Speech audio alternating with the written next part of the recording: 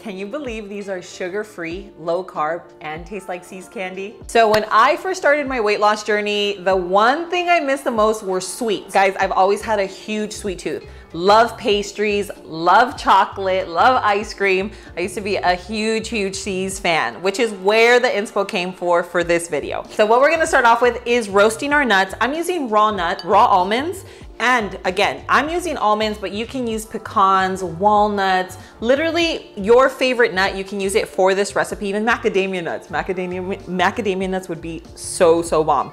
But I only found raw. So if you have roasted almonds, then obviously you could skip this step. But if you do have raw almonds, then you would follow along with me. So let's move over to the stove. We're gonna roast these just until nice and fragrant, and we'll move on. Just gonna toss in our almonds. And we're just gonna mix. You don't want them to burn. The only thing you want is for them to get nice and toasty, and you'll know they're ready when you start to smell the almonds. So we're gonna have them over like a medium-high heat for about 2 to 3 minutes. Oh, these are pretty much done now.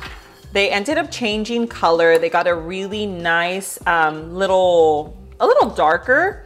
But usually you can tell they're ready and done just from the fragrance. You can actually smell the nuts. And now let's move on to our caramel sauce.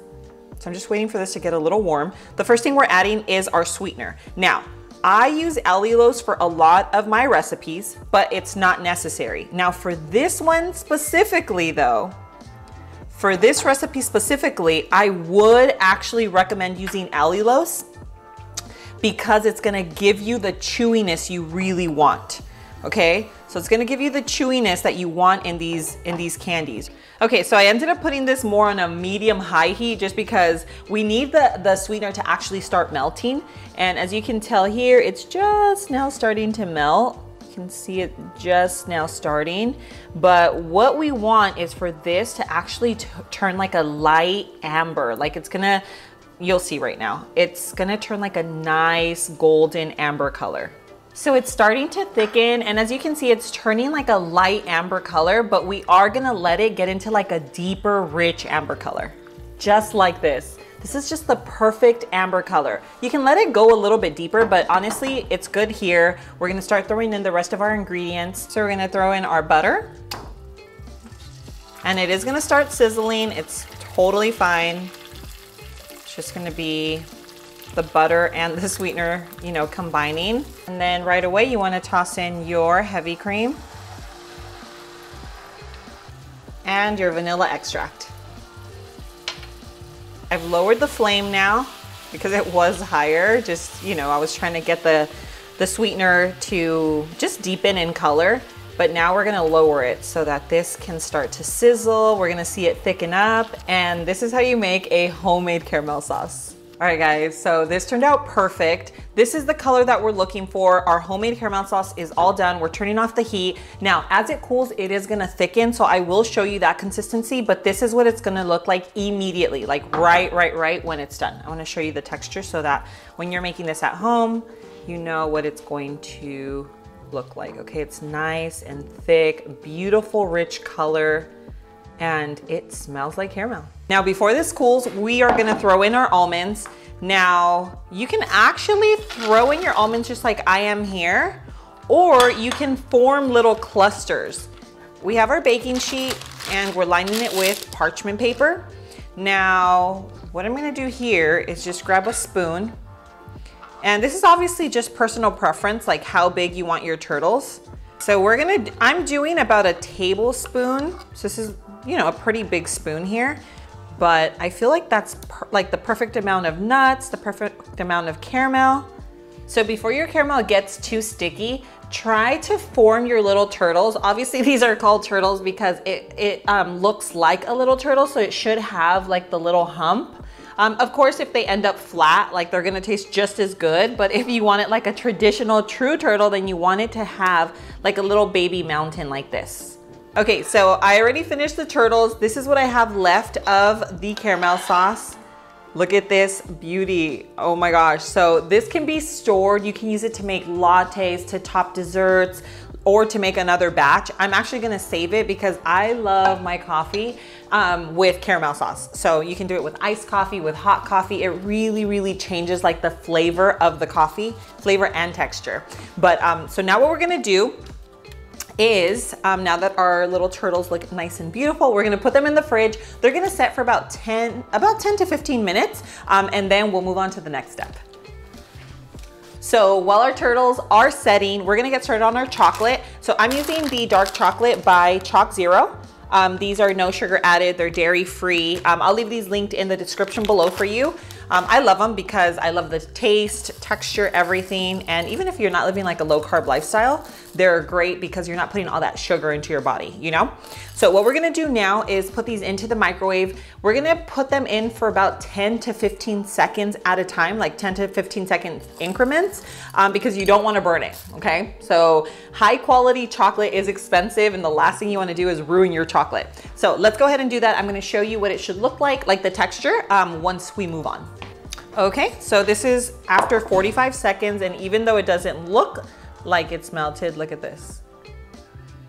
I'm just gonna put in a little arm work because it's melted enough and warm enough that the rest of the chocolate can actually melt the other little chocolates the other little chocolate chips that didn't melt.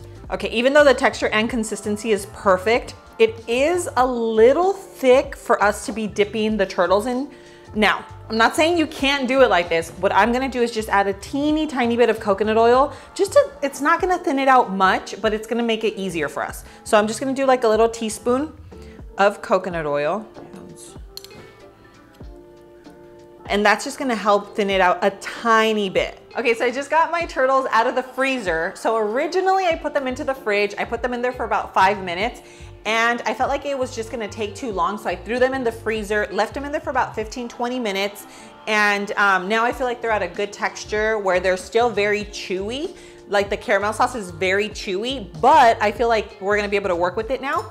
So now what we're gonna do is drizzle our chocolate. So our chocolate is still nice and melty, perfect texture, and what we're gonna do is literally just drizzle it right, and I think instead of drizzle, we're kind of trying to coat the whole top of our turtles.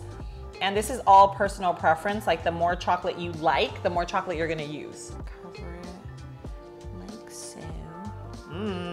Okay, so before we put them back into the freezer, I am gonna add some flaky salt. I love the contrast. I think it really, really adds to it. It is completely optional, but if you haven't tried it, don't knock it till you try it. Okay, flaky salt's on. Now we're gonna let them set for about 10 minutes and we're going in for the bites. All right, guys. Woo! They turned out beautiful. So I did go ahead and add a little bit more chocolate. I should have shown you, but it was just like really like spur of the moment. I ended up dipping them on both sides. It's because it's more chocolate. Like, who doesn't like more chocolate? So I know you guys aren't mad about it, but if you're making it, you're gonna wanna probably do the same. Okay, don't these look just as good as the ones from C's? I think they're even better because they're bigger. And bigger is better, guys. All right, so we're gonna go ahead and break one so that we can see the texture inside. Oh, yes. Yes, ma'am, look at that. And of course, I loaded the nuts because the crunch, guys. We gotta have the crunch. So we sacrificed one little guy. Might as well do the taste test with him. Oh my gosh, guys. Let's go. Holy moly. Wow. Wow. Guys, this is so amazing. Does not taste sugar-free at all. Does not taste healthy at all. Does not taste low carb. This tastes like 100% the real deal. If you love store-bought turtles, they do not even start to compare to this homemade version. I'm telling you, you are going to be obsessed. Come back and thank me because you're gonna love them. So in terms of the texture of the chocolate, so the outer shell, you know, it's like a crisp chocolate. The inside is a chewy caramel that just kind of melts in your mouth. Of course, you have the nuts. I ended up roasting mine. I feel like it just really adds to the textures of the candy. You have the outer shell that's a little hard. Then you have the caramel that's nice and chewy. The nuts are like really crisp and crunchy. So guys, all together, it just comes together really, really well. But the flavor, I'm telling you right now, the flavor is 100% amazing. Better than store-bought, better than anything I've tried. No joke, okay? You guys be the judge, go make them. I'm gonna leave the recipe in the description below. If you really like this video, make sure you hit the like button and don't forget to share with friends and family. Share this recipe in the channel, especially if they're living a low carb lifestyle or maybe just wanting healthier options to like your favorite treats. Guys, thanks so much for being here. I love you and I will see you on my next video. Mwah.